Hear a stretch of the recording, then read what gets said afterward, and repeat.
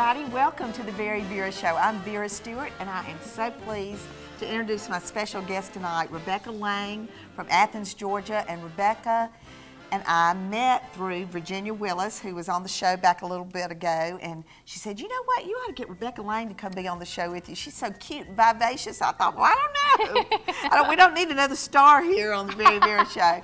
But Rebecca, I'm so glad that you cleared your schedule to come be with us. And, me too. I'm so excited. Tell us a little bit about what's been going on with you and has gone on with you. It's so interesting. Well, I have a fun life. I can't complain. I'm the mother of two. I have a 4-year-old and an 8-year-old, so I stay pretty busy there. Yes, you do. But I'm also working on my 5th cookbook. I'm writing a new book on fried chicken. Ooh. And you can tell from the way I talk, I'm a Georgia girl, and I do all Southern food. So we're going to stay in our Southern range today.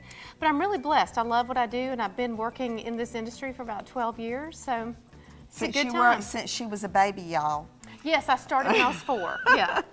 Well, you have got wonderful things today. Tell us what we're going to be making, and I'm so excited to be involved today. I'm so excited too. We're going to be making one of my favorite recipes, which are cat head biscuits. If you haven't had, they are huge, the size of a cat's head. That's how they got to be that name.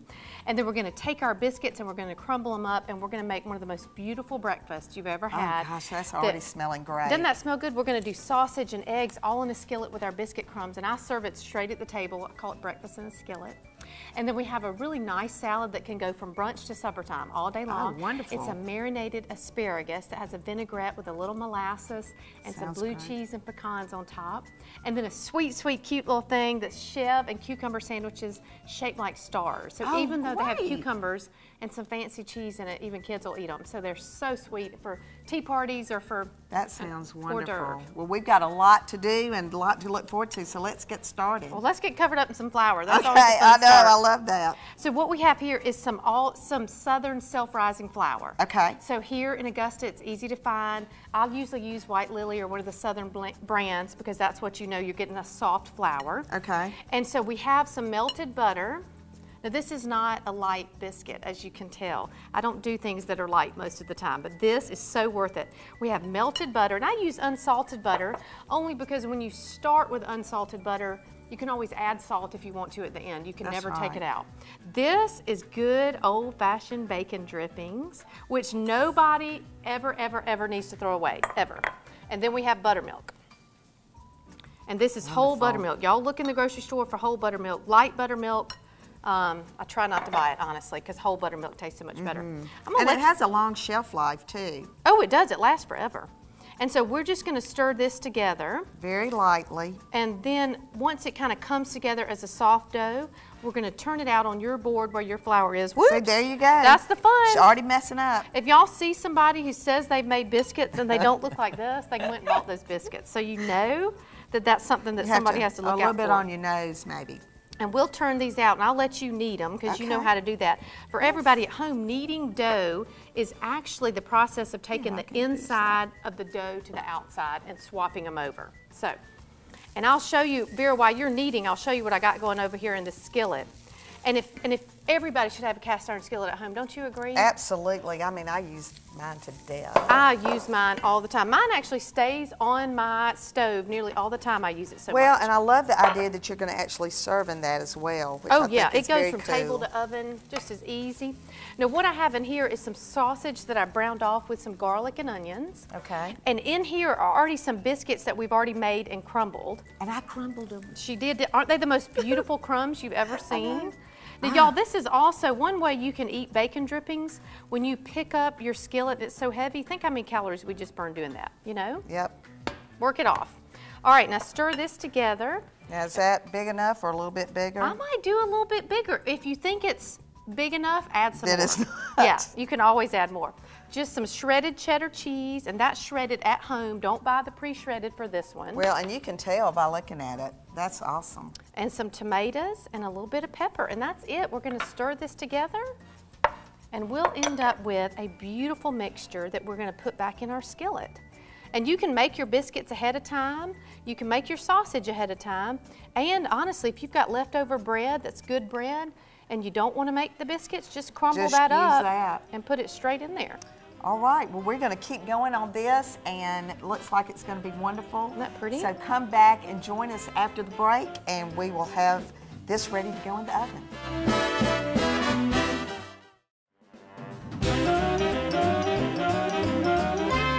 Hey, welcome back. And if you're just joining us, you've missed the introduction of my special guest, Rebecca Lang from Athens, Georgia. And Rebecca, thank you again for being here. You know, Southern Girls wrote the book on cooking. Of course we did, and absolutely. You're on your 8th book.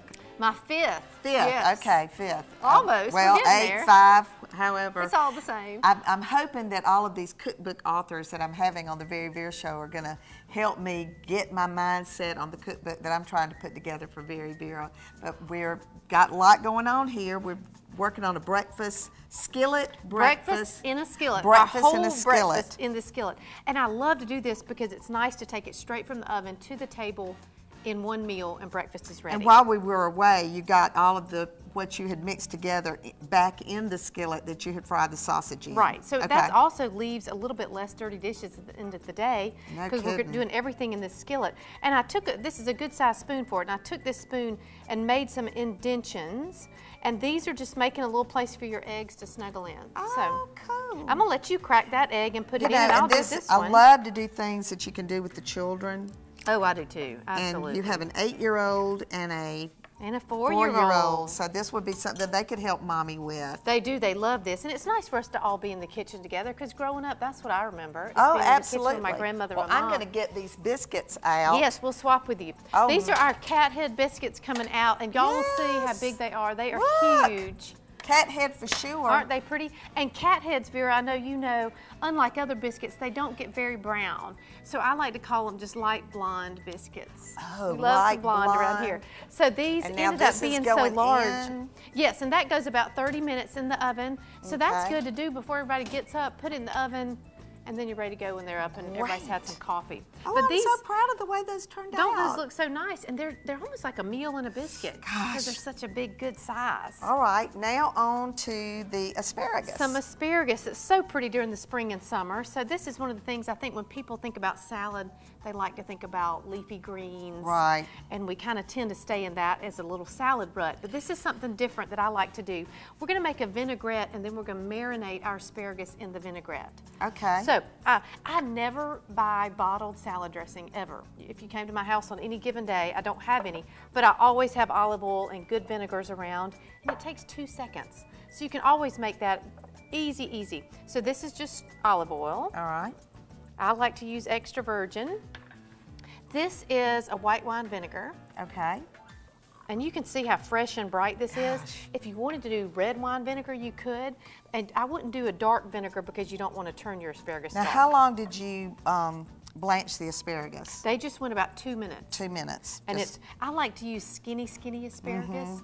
And you can use bigger asparagus if you want to, but it ends up cooking a little bit Well, longer. and price-wise, of course, you could make this dish any time of the year, but this time of year, the spring and summer, it's such good price to buy it fresh. And of course, we love to pick up things like this at Fresh Market. Absolutely. And I know we noticed at Fresh Market they have the most beautiful skinny little ones. They're Oh, like yeah? little petite asparagus. So I have put in a little bit of molasses in here too. Okay. Now molasses gives us just a little bit of sweetness in there that's good. And this is kind of a trick I like to do at home. So I have all my vinaigrette ingredients in here. Okay. And to take your whisk, and you're doing almost like your own little Yes, blender. it's like a mixer. And you didn't get it on your shirt. Good for you. Goodness, let's hope not. I'm gonna put a little shallot in there. Okay. Now I'm gonna let you transfer our asparagus into this baking dish. Wonderful. And so we're marinating straight inside this vinaigrette that we just made. And so we'll put this in the fridge for a little bit. And the beauty of this then is that we're gonna take the asparagus out later, which we'll do later on in the show, but we use this for the dressing afterwards. So cool. it's all in one thing. Okay. We'll pour this over it. Isn't that pretty just go. already? Yes. We hadn't even done anything hardly. Now let's pour that That's on. just the right color. And I'll let you give it a toss with the tongs. Okay. And you'll see here, I've got for our garnish when we're gonna put the salad together later on, I have some tomatoes that are chopped, pretty red tomatoes. I have some blue cheese, because I love blue cheese, and if you don't love it, you don't have to use it. And then I've got some toasted Georgia pecans. Okay, here we go. She went to the same cutting school that Virginia went to. We just hang out and cut things all the time. She is like a machine with that knife. Well, I find when you've I'm got going to be your friend, okay? as long as I'm good with my As knife, long as you have that knife in your hand. I find when you have a big pile of anything that tends to run away on you, Right. if you keep one hand here and one hand here, there's nothing under there that can cut at all, that I can't cut myself, excellent which is point. always a benefit. And you can just run right over it, and then you'll have all this when you're done marinating. You can have all your garnishes ready, and all you have to do is plate it up, which we'll show in a little bit. Okay. All right, well, we are going to wrap this part up, and what are we coming back after the break? What are we doing? We're gonna make the chev and cucumber little sandwiches. That's what I was hoping that are you were gonna shaped say. like They're stars. so cute They're and so so cute. yummy. So come back with us. We're gonna get all the rest of this, and I'm gonna put this in the refrigerator, and we'll see you just in a bit. Thank you so much for coming today. You know, just give us your time. You know, a dinner party is always so much fun, and if you should have to leave the table for any reason, try to do it with as little interruption as possible. When you get ready to get up from the table, the gentleman at the table should always stand, acknowledging that the woman is going to leave the table. The other thing that's important is to place your napkin in the chair, indicating that you plan to return to the table. Upon return, when you go to sit down, that same gentleman is going to stand up again, acknowledging that a lady has come back to the table. And, you know, during a dinner party, you're always wondering whether or not it's time, if everyone's finished and if it's appropriate to get up. But the way that you know that it's appropriate for you to be able to get up and leave the table is when the hostess puts her napkin on the table. That indicates that the meal is over and you can get up at any time.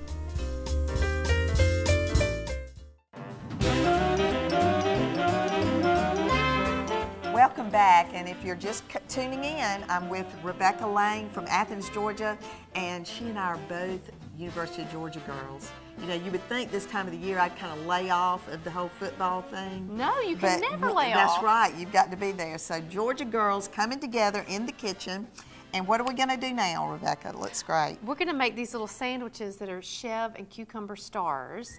So if you think about the little tea sandwiches we've all grown up with in the South, this is kind of a fancy, fun version of it.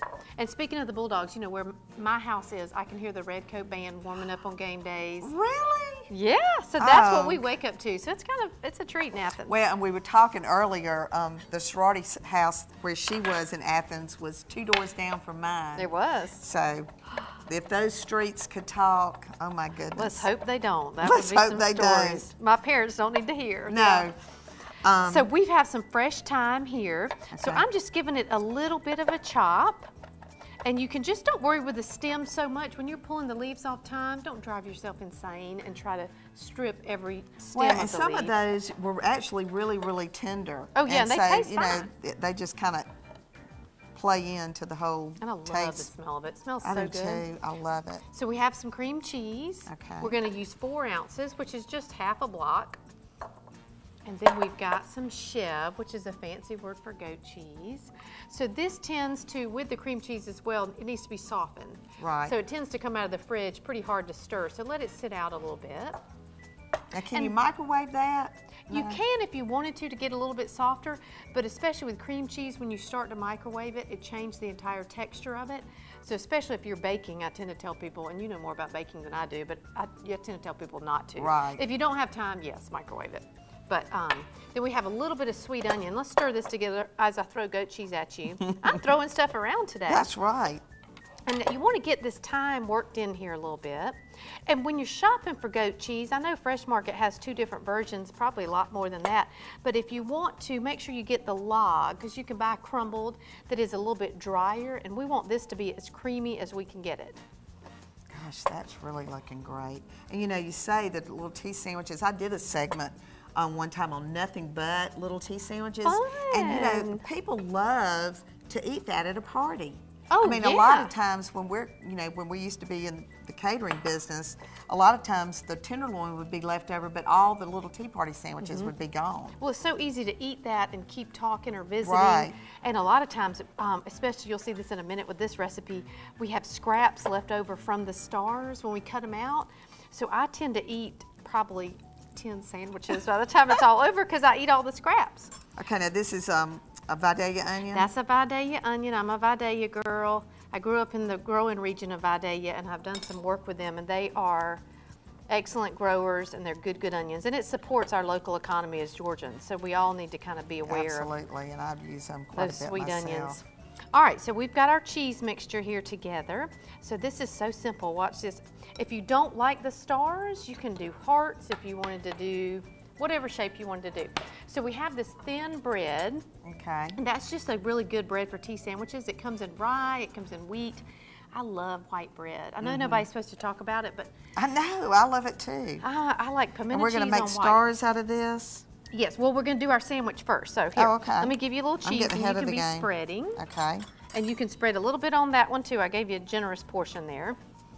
And then we're going to put our cucumbers. So just a thin layer. Yes, just a little thin layer. And we have our cucumbers already sliced, but what we bought was an English cucumber, which is also called a seedless cucumber. And you'll see it comes there in the shrink wrap. So that's the way you can kind of tell them apart from other ones. But they have a lot less seeds on the inside, so they end up being less watery when you slice them and put them in a sandwich. So we have our cucumbers. I'm going to reach over you and be rude there. Okay. So we're going to put in about 4 little cucumbers and then top it with our other bread. Oh, this is so fun. And then cut your star at that point, because then you'll end up with it being totally cucumber in every place. Now here's the snacks I was telling you about. Oh, that's the snack. Isn't that good? Oh, yeah. And you can make these, look how pretty that is. That is so great. You can make those a couple of hours in advance if you want to and put them in the fridge, and then your party's ready to go. But keep a damp paper towel over them. I want to do it. They're so fun. That's something too your kids can do. We're talking about doing know. stuff. I mean, we're going with to do your this at the children. next class. Isn't that sweet? And if you wanted to, you can put arugula in there. You can make them as fancy as you want to. God, and you could tint the cream cheese, right? Yeah, absolutely. Cream cheese is such a good thing, isn't it? Yeah, but See, these are the cooked I'm so snacks. thrifty, I'd be figuring out a way to make a sandwich out of the rest of this. And I like Okay. to hold down the cutter Hold it down. when you're pulling off these scraps. Okay. And then you can slip it out of there. Isn't that pretty? I But for love summertime and this for spring, idea. isn't that fun? And you can even just take it, set them around on your platter. Well, They're great. we're gonna show them how to make it look pretty, Excellent. because I love that part. So come back with us after the break. I'll try to leave a few of these for us to taste later. No promises, But huh? we're gonna make everything look pretty, and we're gonna talk about Rebecca's cookbook. So come back with us in just a few minutes.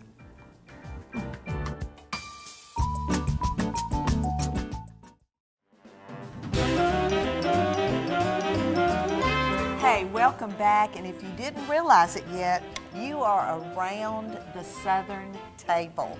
How's that for a segue to I your love that segue. cookbook? That's mean, perfect. This cookbook and all of these recipes, it's just phenomenal, and it really speaks to your Southern heritage. Thank You know, your grandmother, your mother, all of the things that you grew up around. And you said it's just ingrained in you. It's just part of who you are. It's part of who I am. I inherited my grandmother's table, who passed away at the age of 100. And so now my children, who we were talking about, that are 4 and 8, grow up around the same table my sweet grandmother grew up at as a child and said the blessing at and did all of her meals. And it just means more to me than any other item in my life. It is fantastic. Well, and so the perfect name for the perfect book. So we're going to put everything together that we've made today, and this asparagus. This is our marinated asparagus salad. And so we've had it in the fridge in the vinaigrette that we made for a little bit and had some shallots on there. So you can see how easy this is. All you do is transfer it to a platter. Any leftover in the bottom of the pan vinaigrette that you may have, just go ahead and put it on top. And it's such a pretty color. Isn't that so pretty? And then look how pretty this is. We've got our toasted pecans. Oh, I And love then it. this gives it a little crunch. It's a nice texture. And then we have some fresh tomato that's been chopped. And you know, in the summertime, if you can grow your own tomatoes, there's no feeling perfect. like picking a warm tomato from the sun and eating it while it's still warm. And some blue cheese. Gosh. And I like to kind of do the toppings and the garnishing straight down the middle because I think it looks so pretty. That is so beautiful. Isn't that You can do nice? this individually on little salad plates. Oh, sure. You as could well. plate it and just take it out to the table just like that. And it looks just like the picture in the cookbook. Excellent. That's what we aim to please. Okay, Isn't this so pretty? This is the breakfast in a skillet. So you can see how I talked about taking it out of the oven, going straight to the table. And the one thing to remember though with cast iron is those of us that are running around like we all are busy, always put a towel or a pot holder here, because when you're moving around the kitchen, you're gonna forget that this is not cool. I know. That is a great idea because that scares me. I have done that before. And I've done it before myself. So even at the table, even just put a towel on there. If you've got a pretty napkin, tie that on there. And that just serves so beautifully. Doesn't it? And it's when people wake up in your home, if you have guests over for the weekend, and they smell that in the oven, they hardly need We're coffee. all tired of breakfast casserole. We've got something new. That's something new Now and I'm different. Slicing into this cat head biscuit. Isn't that good? And it is so flaky and wonderful. It needs its own plate. Look at that. I know, it really does. And here's some, I had to have you try some VeryVera pimento cheese, so we're going to serve a little bit of pimento cheese on that. And then look at the sandwiches. These are the little stars. Aren't they sweet? I mean, they're just perfect. So, and if you want to do them ahead, go ahead like we did them with a damp paper towel over top, and they're just perfect. Anytime people drop by, I love it. That's perfect to have on hand. Well, as you know, as you have seen, the Southern table comes to life not only with the way that it's displayed, but the history behind all of the different recipes. And I really hope that you'll pick up her cookbook, Around the Southern Table. You've got another one, Quick Fix. Quick Fix Southern is all quick and easy. Everything's under 30 minutes. And it is for working mothers. That has turned into kind of the Bible of every single day. Because people love to come home from work, and it's all homemade from scratch. There's no open a can to start with something else. Well, and that's the same. I call it honest food. That's the same thing with Around the Southern Table. Everything is from scratch. Thank you so much for being my guest today. I've had so much fun. I know you guys cannot wait to try these recipes. They're going to come in really handy. I hope that you will continue to join us on Saturday night at 7. And remember, we say on the VeryVera Show, no matter what you do it in good taste, and we are going to taste some good stuff today. Absolutely. So come back with us again next Saturday.